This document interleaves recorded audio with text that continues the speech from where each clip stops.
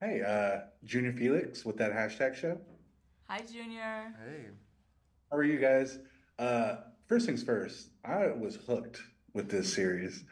I started watching it and I literally watched all episodes in one day. Oh, wow. So I think it was a pleasure. It's a pleasure to talk to you guys. Now, I'm a big David E. Kelly fan, and one thing that I noticed right off the bat was how dark this series was. But did it surprise you when you guys first read the script, like what direction he was going with this?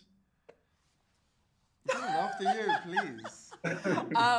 Yes, I think I was really intrigued because I read the pilot and it was so propulsive, like couldn't put it down, like the pages, so that was a good sign when you're considering doing something as an actor. And then secondly, I looked at who was directing the pilot episode, Anne Sawitsky, who's a Norwegian director, so talented. So I kind of did a deep dive on her work, and she's done like indie film, and she has made some really beautiful dark films about like subject matter that's a little bit like ugh. And so I figured this pairing was going to be like explosive, and indeed it was.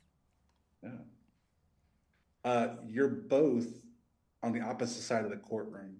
How does that affect your dynamic with Jake's character, Rusty? Well, I mean, I want to bring him down. Down. I want to crush him. And obviously, she's a bit more sympathetic, you could say.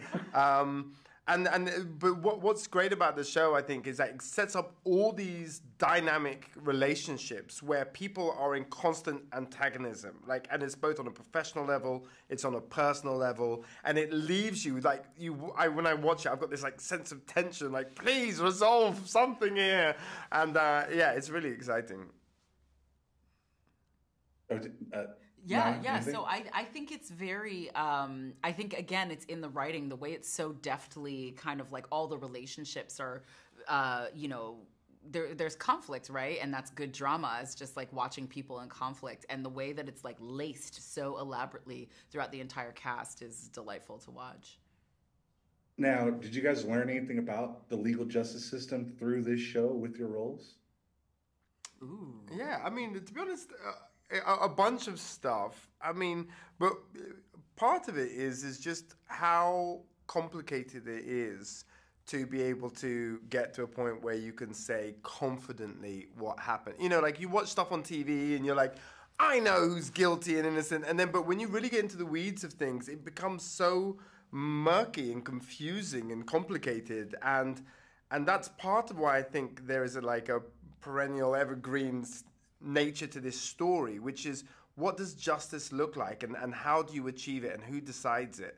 And I think this, the TV show does a great job at kind of looking at that without really easy answers. Well, I can't wait for everyone to start watching this, especially on June 12th. I love that every episode is it leaves you on a cliffhanger. Yeah.